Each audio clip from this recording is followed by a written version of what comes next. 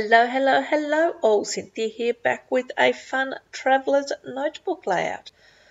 So I have these photos here. This is a 4x6 roughly. Obviously it's printed just a tad smaller than that. And then I also have 4 smaller photos over currently sitting on the right hand side there. I'll trim those up and put them on the right hand page as well.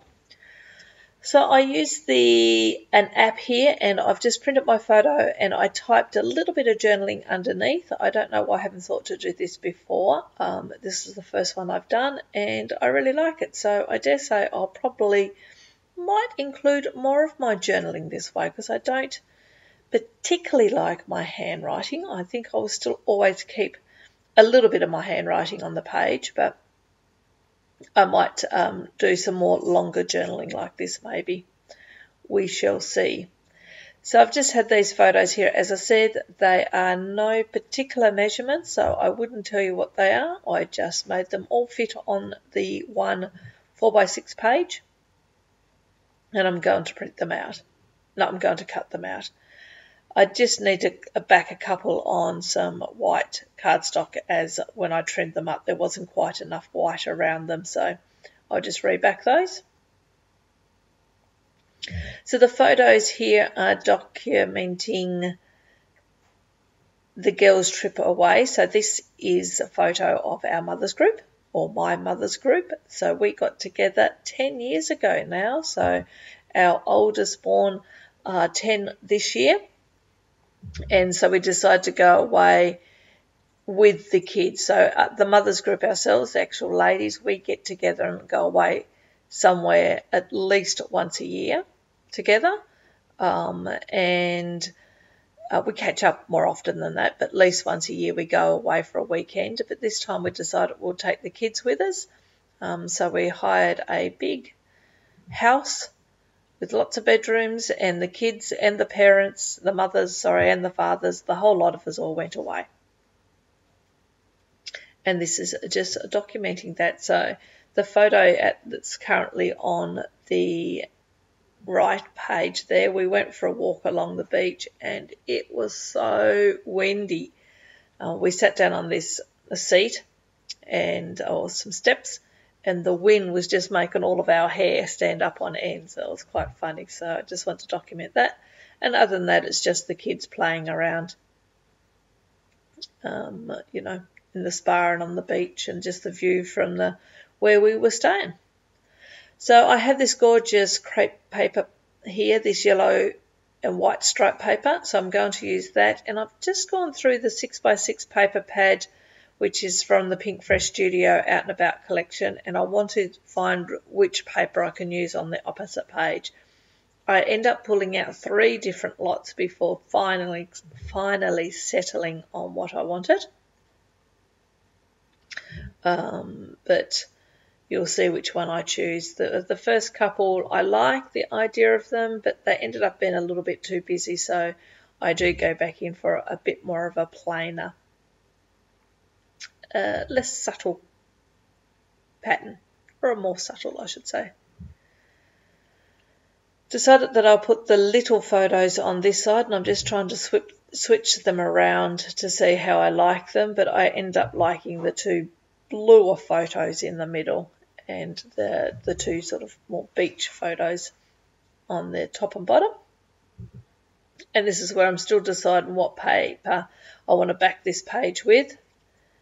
And I've already pulled out 1 or 2 lots, but I go back again and have a look around, think about that one, I flip. So this is what I do when I'm looking. I just put the paper there, the pad there, and I just flip through to see which one I think will work. And I do settle on this light grey one. So I pull that out and I end up putting that down on the page, and then I come back in and have a look at the embellishments and all to see what I can use. How has everyone been? You all been well? You all managing to get a bit crafty, doing some scrapping or some art journaling or whatever it is that you may be? I do hope so. Yesterday I went to a local craft de-stash market, and that's pretty exciting for where I live. We never have anything like that. So I went off to have a look to see what there was, and I brought some great stamps. So I was happy with that. I got very excited when I saw the sign. In fact, I was driving along the highway and I saw the sign and I said to myself, did that just say craft de-stash market? So I ended up having to do a U-turn, go back, pulling off, and I took a photo of the sign so I could make sure I could remember when it was. But anyway, so that was a nice outing for the day, but a lot of it was knitwear as well, so a lot of wool and patterns and that type of stuff. But there was, a good mix of scrapbooking. Unfortunately, there was no art journaling or, so there was no paints and mixed media products. But I still enjoyed it. So I've grabbed out the tags here. These tags came in the Pink Fresh Studio collection Out and About, and I've just used 2 of them behind the smaller photos, and I like the way they look, and I'm going to stick those down, then put some tape through, not tape, but some string through the holes. And I've also used one of them as a template to cut that yellow cardstock into a little bit of a tag to go behind my photos. I really liked the paperclip, is that what you'd call them, which I've stuck on top of the photo there, which says something like enjoy the view, which I thought was quite appropriate for the photo. But where I wanted to sit it, I couldn't actually clip it behind the photo the way they meant to work.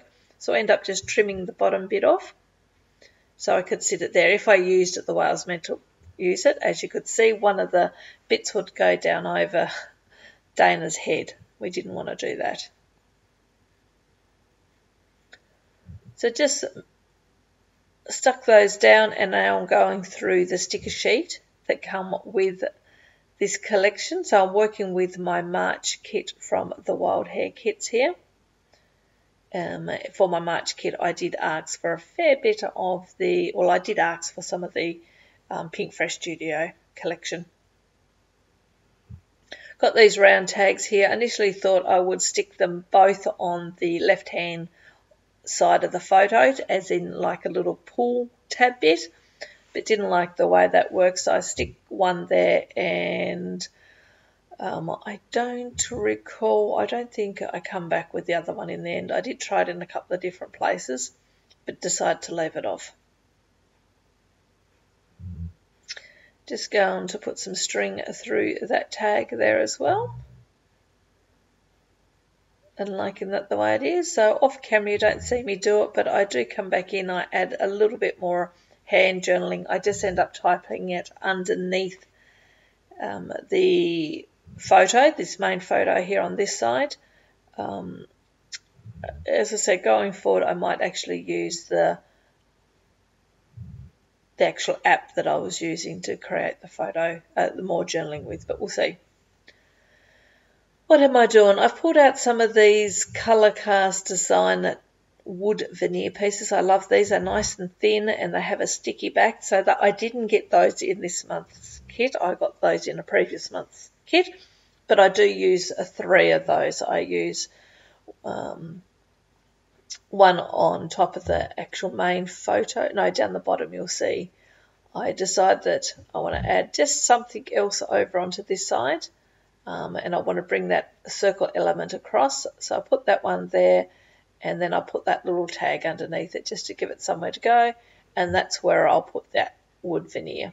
And then as you can see, I put one up there and one in the middle as well. So there's just 3 of those across the page. And I really don't think I do much more than that. As I said, I come back in and do a little bit of hand journaling down the bottom. And that's about it. So make sure you check out the Wild Hare kits. I will leave the link below. You can customise your kit. You can tell Alison and the crew over at the at the Wild Hare Kits what you would like to receive, and she will create a kit based on your preferences. So they're certainly worth checking out. There's some close-up photos coming up, so stay tuned for those. And as always, I do hope you enjoyed the process. If you did, give me a thumbs up. Leave me a comment. I love reading all your comments. And until next time, everyone have a lovely day, a lovely week, or a lovely month. And I will talk to you on the next video. Okay, bye.